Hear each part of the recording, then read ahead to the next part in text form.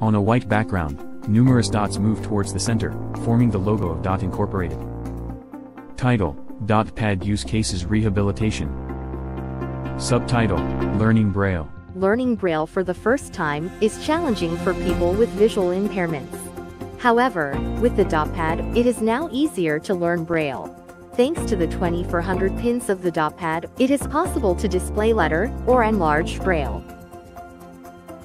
By touching the alphabet characters and the enlarged Braille simultaneously, users can easily approach and familiarize themselves with Braille. A laptop and pad are shown. Through the Dot Canvas app, users can actively and directly participate in rehabilitation by drawing and touching. When a visually impaired woman draws a D on an iPad, it appears on the DotPad right away. She is touching the image. On a white background, numerous dots move towards the center, forming the logo of Dot Incorporated.